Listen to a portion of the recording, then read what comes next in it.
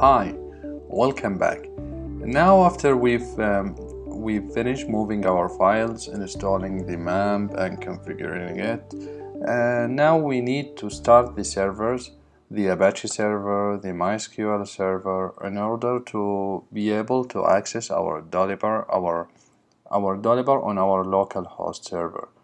After clicking Start Servers, it will ask us for the administrator credentials. We will enter the username and the password of our Mac, and then we just click OK. We just open our web browser and we write localhost. As you can see, it will take us to the first step in Dolibarr installation. Here we will change our language. We will choose English. We will click Next. Here's the prerequisite check, and as you can see, everything is good, everything is on green, so we will start. Just click Start. Here in this page you have the technical parameters for Dolibarr, and the most important is the database. You can change like the database name, okay, you can choose whatever name, but for the server, the port, the prefix, we will just keep it as it is. Then we will create a login and password for our Dolibarr database.